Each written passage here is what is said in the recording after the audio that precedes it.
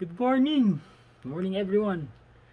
Well, I was checking my feeds, and guess what I saw?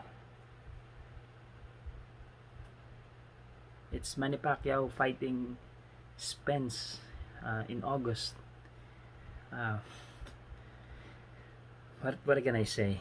If Pacquiao get to pass Spence, the GOAT discussion of boxing, it's undoubtedly it should be MP Manny Pacquiao. Just imagine, it's early morning here in Manila. Everyone's sleeping, and then you get to receive this kind of news. Woo! Um, in totality, I can say that this fight is that only good thing. It's a good thing, mainly for boxing, because we all know COVID last year. The impact of COVID last year was devastating, and as vaccines gets to be rolled out, it's being rolled out, so it's picking up. Canelo fight was successful one. It was full pack. So yep, going to the fight, I was one of those people when Manny picked Thurman as an opponent. I was one of the I'm a diehard Pacquiao fan, as in diehard. But when he picked Thurman, I really thought that it could be Manny Pacquiao's last hurrah. But just like majority of us, money surprised us, right?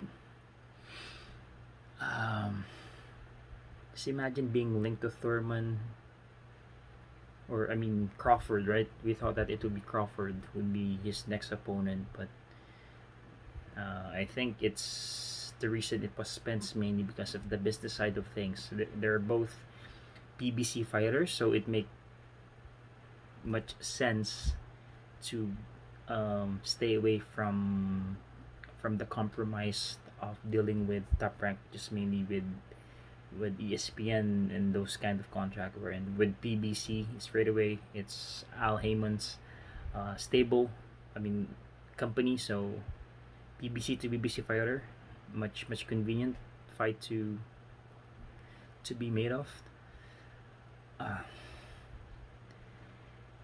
If Pacquiao get to pass this test, which I think would be Manny Pacquiao's last fight, this could definitely be a great argument, or undoubtedly Pacquiao will be boxing's GOAT. No questions asked. GOAT of boxing, it will be Manny Pacquiao.